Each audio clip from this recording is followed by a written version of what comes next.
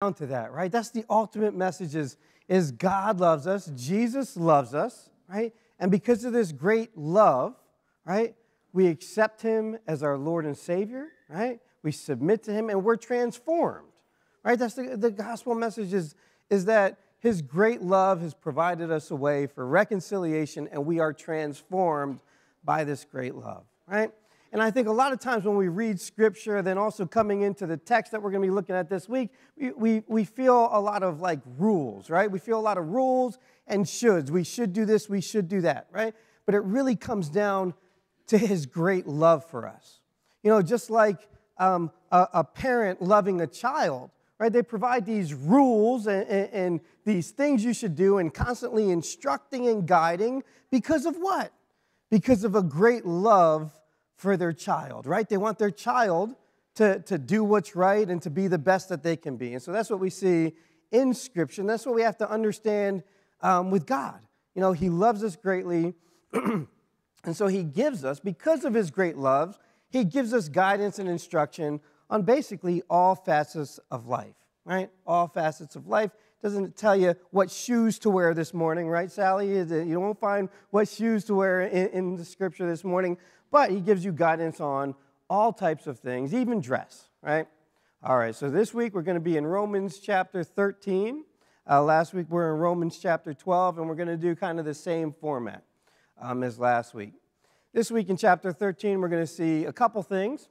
We're going to see obey authority, especially governing authority, except when it tells you to go against God, right? We'll see that in this text.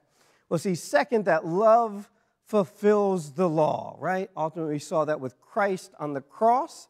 And then us loving others, treating others well fulfills the law, right? And then 3, we see time is running out. Nobody's getting younger today than yesterday, right? Anybody getting younger today? No. Any Benjamin Buttons in here? No, right? Time is running out. So let's take a look at Romans chapter 13, first couple verses. I think we'll do 1 to 4 first. It says, let everyone be subject to the governing authorities. For there is no authority except that which God has established. The authorities that exist have been established by God. Consequently, whoever rebels against the authority is rebelling against what God has instituted. And those who do so will bring judgment on themselves. For rulers hold no terror for those who do right. But for those who do wrong, do you want to be free from fear of the one in authority? Then do what is right, and you will be commended. For the one in authority is God's servant for your good. But if you do wrong, be afraid. For rulers do not bear the sword for no reason. They are God's servants, agents of wrath to bring punishment on the wrongdoer. Therefore, if it is necessary to submit to authorities, not only because it is necessary to submit to authorities, not only because of possible punishment, but also as a matter of conscience. This is also why you pay taxes, for the authorities are God's servants who give their full time to governing the word of God. All right. So in verses 1 to 6, we see that government should, right? This is what government should do, uphold good. Verse 3, do what is right, and you will be commended, right? They want to uphold good. They should punish evil, right? Verse 4 said, God's servants, they're agents of wrath to bring punishment on the wrongdoer. And then 3, they see that government should be servants of God, right? Servants of what is right with God. Verse 6, authorities are God's servants, right? And we also see in this text, we should submit to government. Verse 5, it is necessary to submit to the authorities. And second, pay taxes, right? This is also why you pay taxes, all right? So we see these 5 things and what should happen, right? This is general, right? They're very general. This is what should happen, right? So let's like take a look. Verse 1, government is established by God with God's authority, right? Let everyone be subject to the governing authorities. There is no authority except that which God has established. The authorities that exist have been established by God, right? This is a hard text. Right, when we look at all authorities, it says all authorities, right? There's none that comes into power except which is established by God, right? God uses different things, you know, all for his good and his glory. And we all will admit that there are bad authorities, right? And that some horrible things happen with governing authorities. So we're going to get to that question, right, later on what you do in those type of circumstances. But Scripture tells us God is sovereign. God is fully in control, right? He is in control, and he has established all authorities, right? It says, verse 2, it says, consequently, whoever rebels against the authority is rebelling against what God has instituted, right? It doesn't say it's rebelling against God, right? It's a rebelling against what God has instituted, and those who do so will bring judgment on themselves, right? Rebellion against authorities does come with judgment, right? Right or wrong judgment, right? We see that in verse 2. Verse 3 says, for rulers hold no terror for those who do right, but for those who do wrong. Do you want to be free from fear of the one in authority? Then do what is right and you will be commended, right? Now in Scripture, Scripture is God's word and it's absolute truth, right? But parts of Scripture give general truths, right? Of saying this is, and so this is like saying this is what should happen, right? This is what authorities should do, right? Authority, right, for rulers hold no terror for those who do right. But we know in government and in authorities, there's been parts of life where people in authority do hold terror for people who do what is right and good, right? So this is saying this is what should transpire in Scripture, right? And we see here in the military, anybody who's been in the military knows, you do what is right, you're not going to get in trouble, right? A good dog, the dog does what's right, they're not going to get in trouble. So generally good authority and government has no terror, has no persecution of those who do right, but only for those who do wrong, right? And that's what Scripture is teaching. Verse 4, it says, for the one in authority is God's servant, right? For your good, but if you do wrong, be afraid, right? And so we also have to remember the context of which Romans is written at. In this period of time, the Roman leaders were not persecuting the church to the degree which transpired later, right? There was persecution, but the government itself was not going to stomp out Christianity like happened. So Romans is about 50 AD. In 70 AD, things dramatically changed in leadership, right? So we got to look at the context as well in which this is written. And it says, there are God's servants, agents of wrath to bring punishment on the wrongdoer, right? So we're talking about the exact context of what's happening at that exact period of time, right? And then also what they should be doing. And it says, therefore, it is necessary to submit to the authorities, not only because of possible punishment, but also as a matter of conscience, right? We all need to be submissive, right, to the ultimate authorities of God, and government is supposed to be servants of God, right? So we need to submit to them, and that's why it says, this is also why you pay taxes, for they're God's servants, and they give their full-time governing, right? So these are all the things that should be happening in good government, in good parts. When things are functioning well, we see all these things taking place, right? And that is what our duty as people are to do, right? And honestly, so often, we feel as rebellion or going against, right? And we're, in our country, we're so blessed to be able to speak out against government and engage government and say what is right and wrong. So we're not actually disobeying authority, right? We're not going against what the government says if we say X, Y, or Z is wrong, right? We have that freedom of speech here in our country, right? So that's not a rebellion against authority here in the U.S. In other countries, that might be a rebellion against authority. And also, oftentimes, government will change, leaders will change. In our individual life, nothing has substantially changed, right? From especially here in the United States, our freedoms and our abilities and the things that we do on a day-to-day basis has not dramatically changed from one president to the next, right? Gas prices might go up, other things might go up, but our freedoms and other things are in place, right? So overall, we're called to be submissive to authority, right? So we see Government should do these things, uphold good, punish evil, be servants of God, and we should submit to government and pay taxes, right? But the question is, do we ever disobey government, right? Do we ever disobey the authorities that be? And there's a scriptural basis for saying, yes, there are times when we do that, right?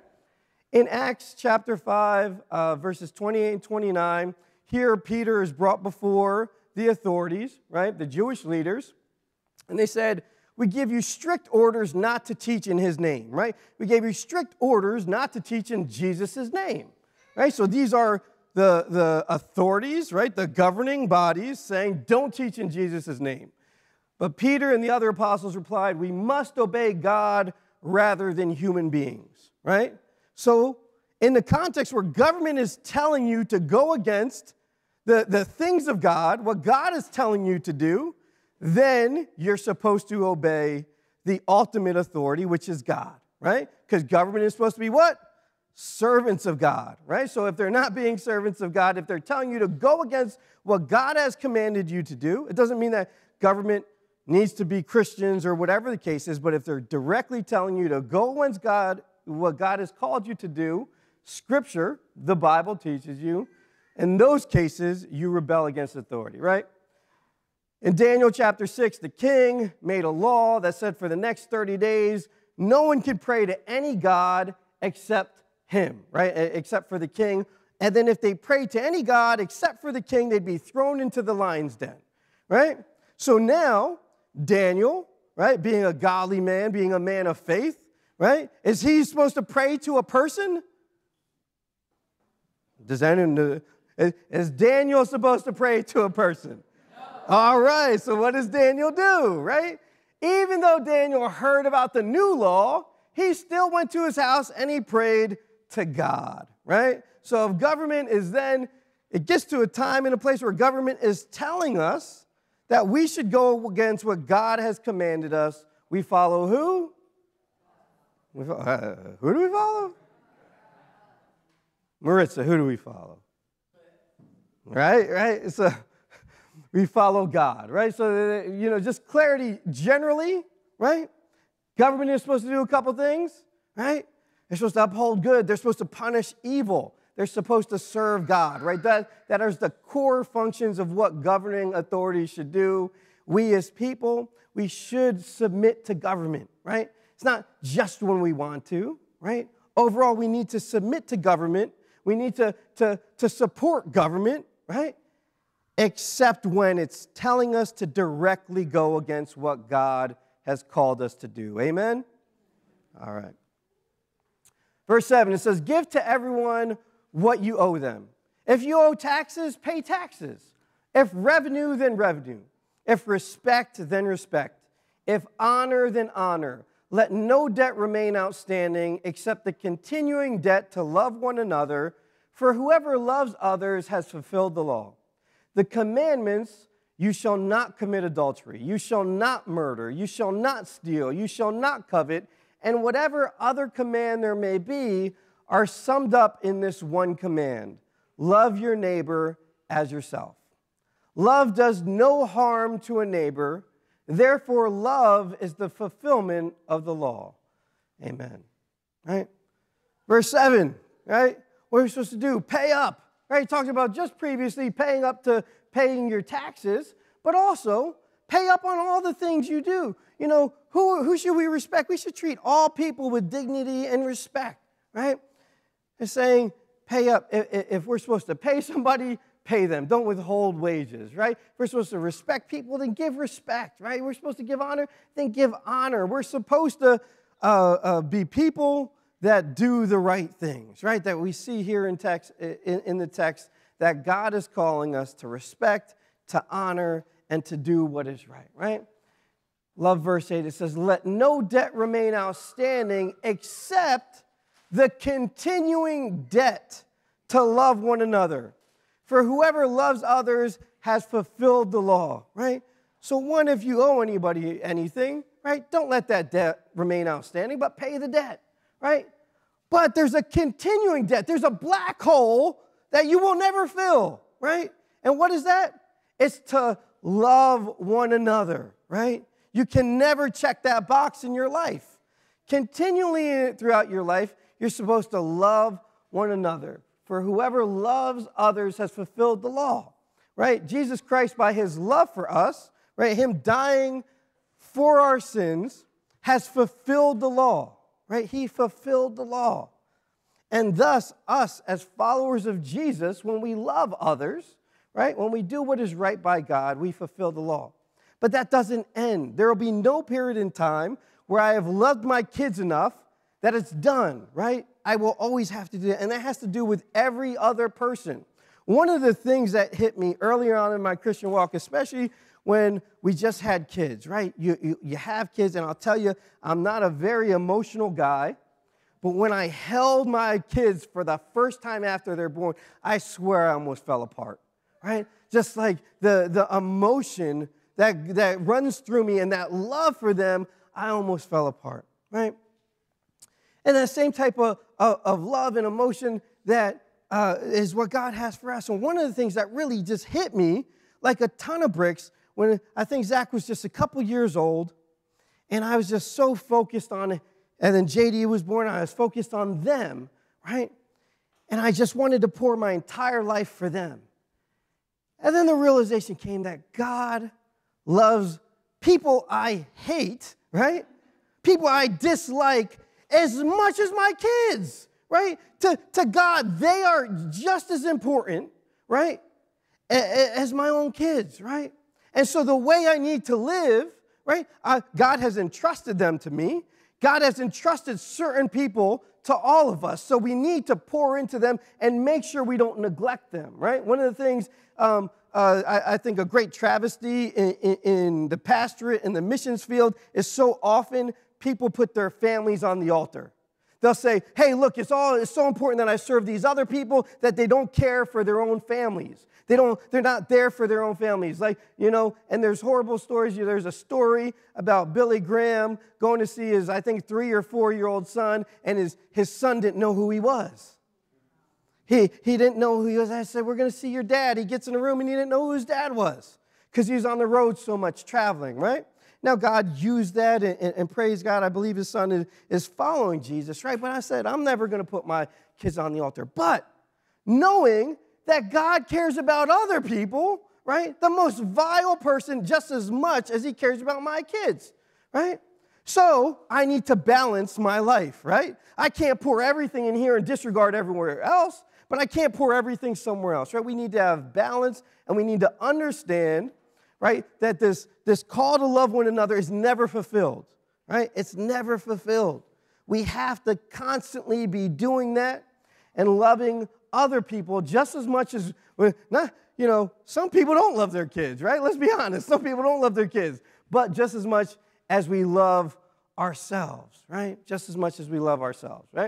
And that's what we see in the next section. It says, the commands, you shall not commit adultery, you shall not commit murder, you shall not steal, you shall not covet, are summed up in this: love your neighbor as you love yourself, right? Now, some people will say, oh, I love my neighbor, just leave me alone. I want people to leave me alone, so I'll leave them alone, right? Just stay away from me. I'm not going to tell anybody anything because it'd be unloving to tell them something wrong, right, or a problem, right? So I wanted to bring some other scripture in to kind of fill out that picture. Proverbs 19:8, it says, whoever gets sense, right, whoever gets wisdom loves his own soul. Whoever keeps understanding will discover good, right? So getting knowledge and understanding is loving yourself, right? Loving yourself, right?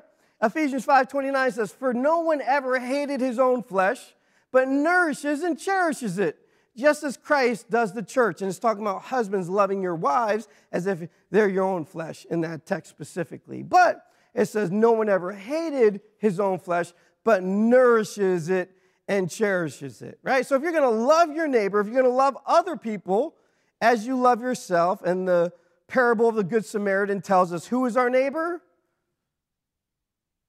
Everyone, right? Even the most vile person. Even the most vile person, because Jews looked at Samaritans as if they were worse than dirt, right?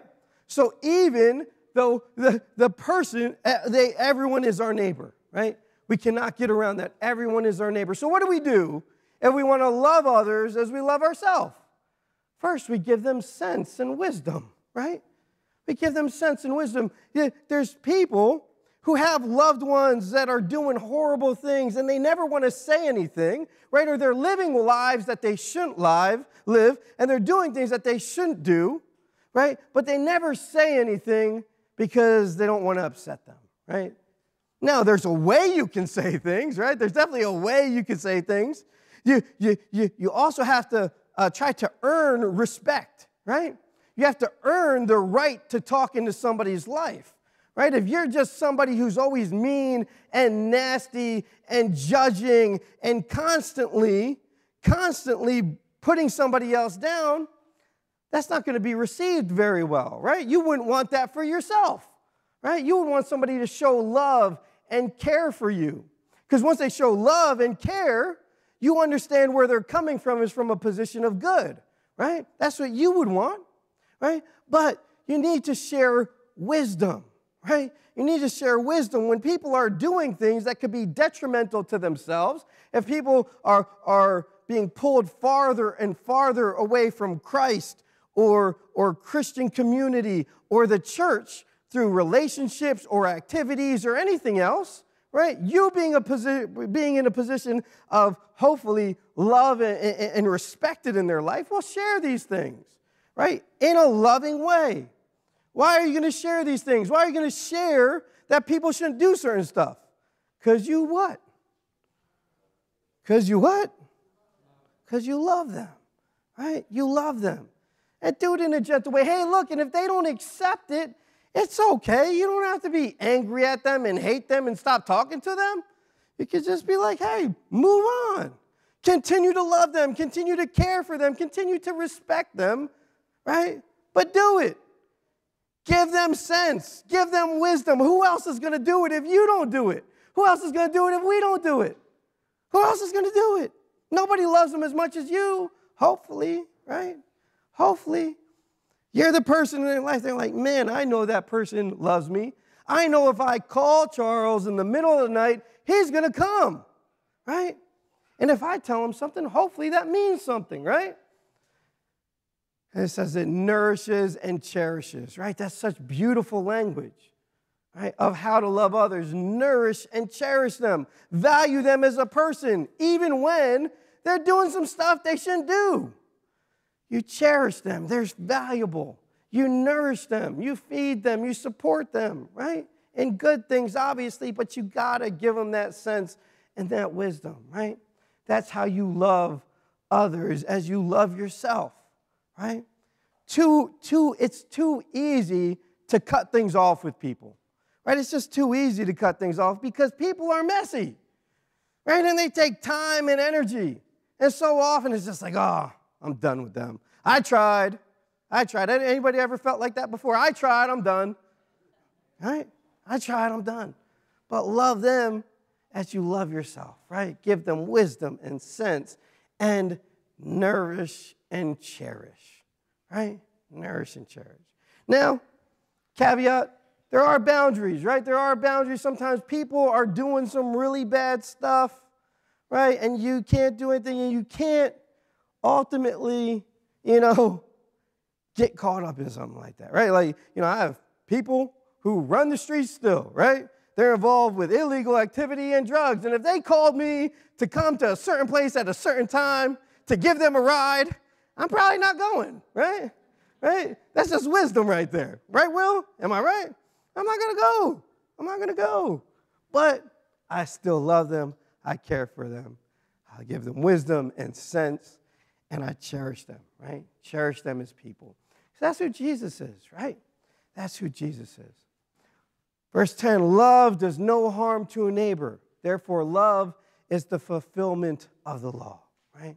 That's who Christ is, the fulfillment of the law, right? All these laws, you shall not commit adultery, you shall not commit murder, you shall not covet, right? All these things are fulfilled in love, right? They're fulfilled in love. Christ's love on the cross, first and foremost, and then in and through us, right? Verse 11, it says, and do this, understanding the present time, the hour has already come for you to wake up from your slumber, because our salvation is nearer now than when we first believed. The night is nearly over. The day is almost here. So let us put aside the deeds of darkness and put on the armor of light. Let us behave decently as in the daytime, not in carousing and drunkenness, not in sexual immorality and debauchery, not in dissension and jealousy. Rather, clothe yourselves with Lord Jesus Christ, and do not think about how to gratify the desires of the flesh. Amen, right? Amen. Where is all this coming from? It's coming from love. God's love for us and his care for us, right? Verse 11, it says, wake up, right? Wake up. The hour has already come for you to wake up from your slumber. You know, a lot of times it's easy to get into a slumber, right? As Christians, a lot of times we become energized and on fire for God, but then we get back into a slumber, right? We fall asleep. We take a nap, right? Scripture's saying, wake up, right? Your salvation is nearer now than when we first believed, right? And when he's talking about salvation, one, salvation comes through Christ Jesus, but ultimately our salvation, we are fully saved from the perils of this earth at death, right? At death, when all this is over, right? And when all this is over, we are saved at death. He's saying, hey, wake up. Time is ticking. It's coming, right? Your time is almost running out. Your time is almost running out. The night is nearly over. The day, right? The day when we are in the presence of the Lord is almost here. So let us put aside the deeds of darkness and put on the armor of light, right? And what is that for? Our own goodness. The deeds of darkness are not for our own good, right? They're not for our own good. They don't help us, right? They don't improve our life, right? They are temporary things that have eternal consequences, negative consequences, right? And so I say, hey, look, put away the deeds of darkness and put on the armor of light. Come to God. Your time is running out. Do things for the Lord. Live a life that has purpose and meaning, right? Don't waste your time, right? Let us behave decently as in the daytime, not in carousing and drunkenness, and not in sexual immorality and debauchery, not in dissension and jealousy, right? Don't waste your time with the things of the flesh, the things of the earth, right? Be focused on God, right? Follow God, the ultimate fulfillment, right? Last week, mentioned briefly John Piper and his ministry, where he calls Christian hedonism, right? He says as we're pursuing God and we're filling ourselves with things of the Lord and we're constantly seeking after Jesus, we have full fulfillment, right? None of these things give you full fulfillment, right? They're all temporary fixes, right? All temporary fixes that people are trying to seek pleasure, right? Or seek escape. But in Jesus, we have ultimate pleasure and we have ultimate fulfillment. There's nothing to escape, right? We are fulfilled, right? So say, don't waste your time on these things. It says, rather, clothe yourselves with the Lord Jesus Christ. And do not think about how to gratify the desires of the flesh, right? Focus yourself on God. Focus yourself on Christ. Make the most of every minute, right? Most of every minute. There's been plenty of times and plenty of things that we've gone through in our lives as a family where it becomes really clear to us that all of this just fades away, right? All of this fades away and it's going to be over. And the only thing that matters at the end of it all is the things that you have done for eternity, right? The things you have done for God, right? Ultimately, the things you have done for Lord Jesus Christ, right? The fulfillment of all things, the fulfillment of the law is love, right? So in Romans 13, we see obey authority except when it tells you to go against God. We see that love fulfills the law, right? And we also saw what love is, right? It's not just leaving people alone. It's not just doing nice things for people, but it's speaking into their life, right? Nourishing them, cherishing them, and also giving them wisdom, right? If you know somebody who's doing something that's ungodly in their life, right? Earn their respect, nourish them, cherish them. I'm not saying not to be in a relationship, but tell them the truth. If you don't, that's on you. That's your sin, right? And if you're not giving somebody wisdom, right, on what God is calling to do, on how their life would be better, right, in Christ, who is your priority? Are people, or is your comfort a priority? Sometimes people don't say stuff to other people because they don't want to be discomforted, right? They don't want to have tension in their life, so they do it for selfish reasons, right? Sometimes people don't say things to other people because they're scared the other person won't like them, right? They're scared of, oh man, I don't want to cause any problems or issues. I don't want to do that. They might not talk to me anymore, and I really like talking to this person, right? Sometimes they don't do it for that reason, right? And there's a couple other reasons why people ultimately don't show love to others as they love themselves, right? But we see that love fulfills the law, and if we want to be like Christ, if we're going to follow Christ, we love our neighbors, we love others as we love ourselves. And your time is running out.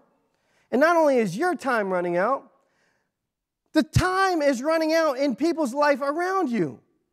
There are people that you will never see again, right? Whatever reason, right? Something will happen. Maybe it's somebody you don't see that often, but you really like, you really love, you really care for. You might think that you had more time with them because they're young or whatever the case is. But honestly, you will never see them again. Circumstances will transpire where that person passes away, or you could be the one that passes away. I'll tell you a story, and I've shared this before. It's been a while. I had a cousin who died in his 30s. We're at a family party, and at the family party, when we were saying goodbye, I got really emotional, right? I didn't let it out, but I felt something inside of me. And I was like, hey, we really got to get together. We really got to get together. He's like, yeah, I'm going on vacation, and we'll get together when we get back. He goes on vacation, and he drowns. He died. Unexpectedly, great shape. Dude was in fantastic shape. He drowned.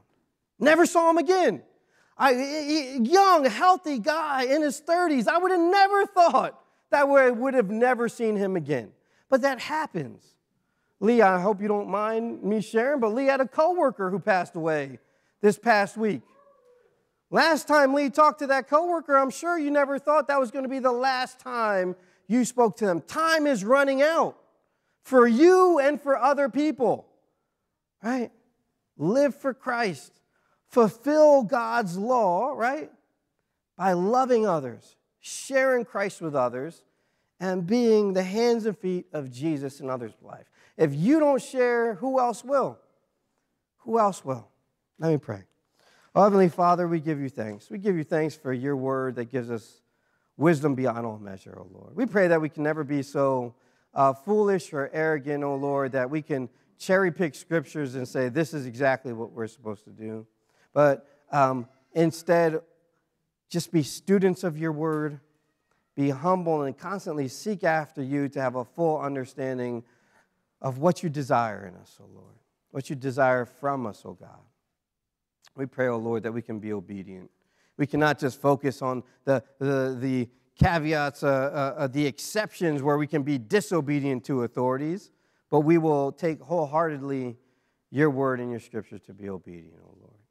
Now we pray, oh Lord, for this country and the freedom and blessing we have here, and we pray that we will exercise our freedoms to speak truth and light and goodness into our government, into our neighbors, into our co-workers, into our families, into every aspect of our life, oh Lord, that we will truly love our neighbor. We will love everyone as we love ourselves, oh Lord. And pray, oh Lord, that we could just be your hands and feet, oh Lord. Well, first, to each other. We could be a community that nourishes and cherishes one another, oh Lord. We can also be a community that's constantly seeking your wisdom, your growth, And we pray, oh Lord, I pray for people here today who have folks in their life that love them, respect them, admire them, but have stopped from saying the things of God to other people, from truly loving that person as they should by sharing wisdom, sharing godly wisdom and godly advice, oh Lord. I pray that each and every one of us, and specifically the ones who have not done that, can have the courage and the boldness to do so. And I pray that those words are received well, that they're given well, they're giving in love and nourishment, and they're received well, oh Lord. And each and every one of us has that. We have that, we will have it, and we've had that. And each and every one of us has made mistakes in that regard, oh Lord. And I pray that moving forward, we can do better so that your kingdom can grow and we could be obedient to you and follow our Lord Jesus Christ. In Jesus' name, amen. Please stand as we